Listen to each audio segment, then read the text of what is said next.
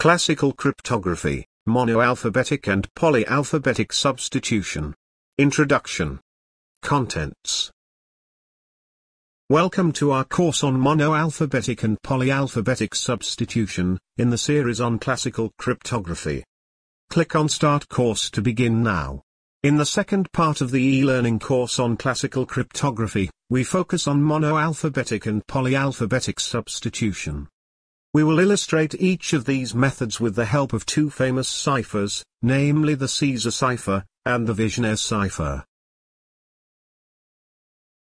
Classical cryptography, monoalphabetic and polyalphabetic substitution. Caesar Cipher. Encryption. A very famous cipher is the Caesar Cipher, which was the favorite cipher of Julius Caesar, and hence became popular around 50 BC in the Roman Empire. Caesar used this cipher to keep his military correspondences a secret. As we will discuss later on, the Caesar cipher is a so-called substitution cipher. In this method, plaintext characters are substituted by ciphertext characters. This means that we take the plaintext alphabet and encrypt each letter by a different letter. So we first have a look at our plaintext alphabet and our future ciphertext alphabet.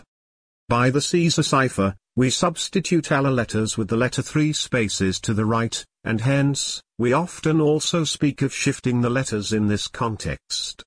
For the letter A, this means that we look 3 spaces to the right to the letter D, and then write this letter down under A. Similarly, for B, we get E, and by the same principle, for C, we get F. In the same way, we can write down the remaining letters. When we reached the Z of the second alphabet, we simply start from the beginning with ABC.